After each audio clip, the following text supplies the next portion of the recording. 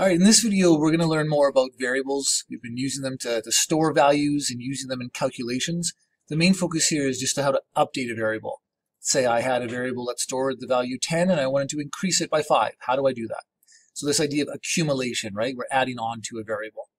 To do that, we're going to build a simple click counter. I'm going to have a number, and whenever I click, it adds to it or subtracts. Maybe we'll have a couple of buttons and see what happens. Okay, so for this one, in the link below, or in the description of this video, I'm going to give you a link for a web dev template folder. Basically, it's just a really basic HTML, CSS, and JavaScript with all the link and the script and stuff all set up. So they won't have to do that every time. And then if you want to make a new project, just take that template, copy and paste it. I did Control-C, Control-V, and you can rename it to click counter. And now, if I were to open this up in Visual Studio Code,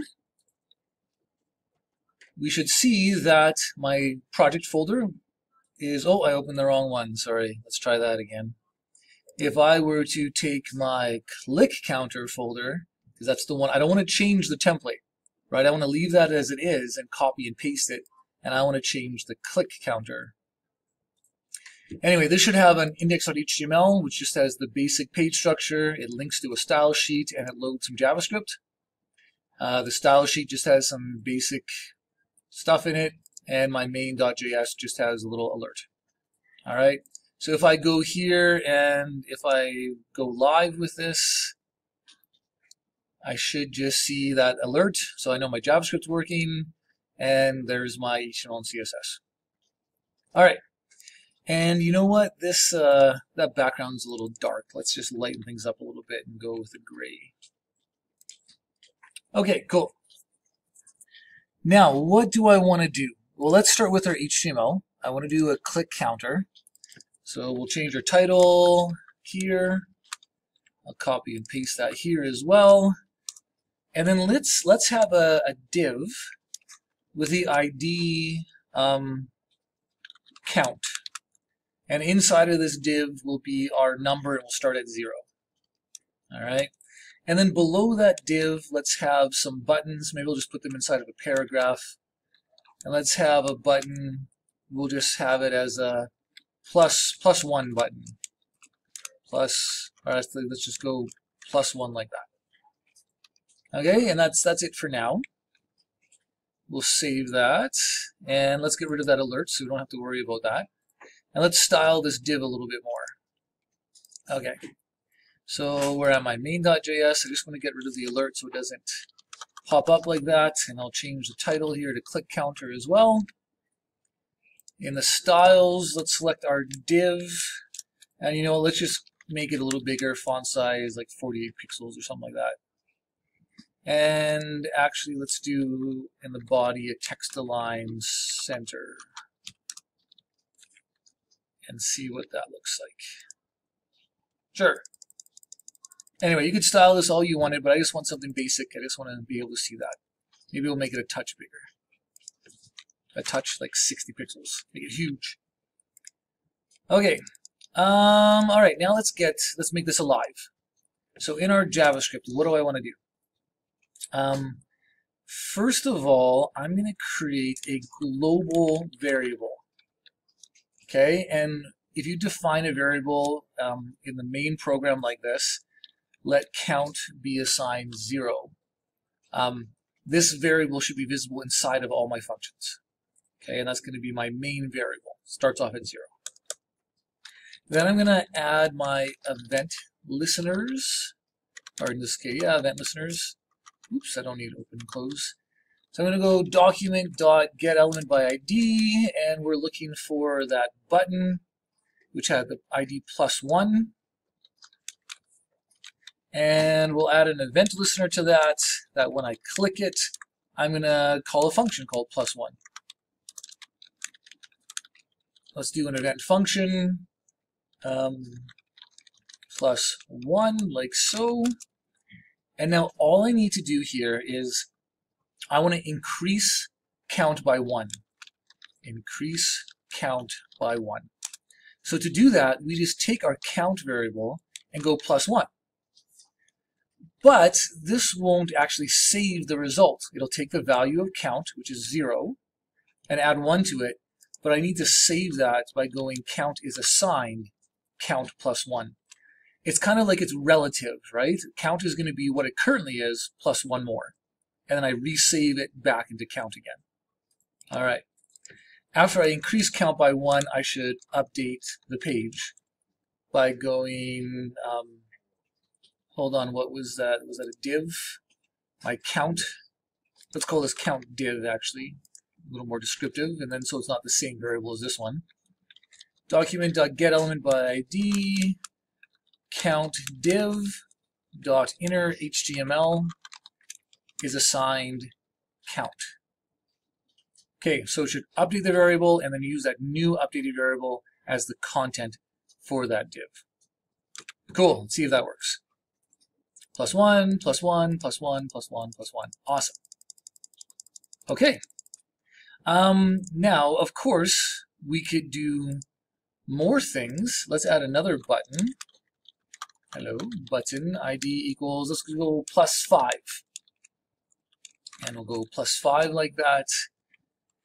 And we'll do very similar JavaScript. I'm going to copy and paste this, but change this to plus 5. And we'll create another function called plus 5. All right. Function plus 5. And we'll do, I'm actually going to copy and paste this. I could have done this whole function, but, and now all we need to do is change this to plus 5. And then update the count div. Simple as that. Save that. And now I can go plus 1, or I can go plus 5. Okay, and of course, not only can we add to this, we can also subtract. So maybe I want a button with the ID less 1, or subtract 1. We'll just go sub 1. So take away 1 like that. Main.js. Copy and paste. Update that to say sub 1. And we'll create a function called sub1. Function sub1. And again, I should have just copied and pasted. And you'll notice that here I'm going to go take away 1. All right. Plus 1, take away 1. And we can go into the negatives. We're going to add 5. Cool. All right, I'll do just one more quickly here. Maybe a takeaway. Oh, sorry, undo. Copy and paste. I'm all over the place here. Okay, let's keep it symmetrical. We'll do a sub 5 as well. And then after I get this set up, I want to show you a shorthand notation for this. You don't have to do the shorthand notation, but I do find after a while, like once you get comfortable with this, the shorthand notation is just a little more, I don't know, it's quicker. Sub 5, let's copy and paste this. Change that to sub 5. And count minus 5. Okay, plus 1, minus 1, take away 5, plus 5, and we're counting. Okay. So like I said, the shorthand notation is simply, instead of going count is assigned, let's do the plus 1 actually first. Instead of count is assigned, my scroll wheel's weird. Count is assigned count plus 5. You can actually change this into a count plus equals 5. Okay, so it's kind of like the assignment operator, but you're assigning it to be this plus 5 more, right? Add 5 onto count. So count plus equals 5. For count is assigned 1, you can do the same thing. You can go plus equals 1. But in fact, because adding by 1 is so common, there's actually a shorter notation called plus plus.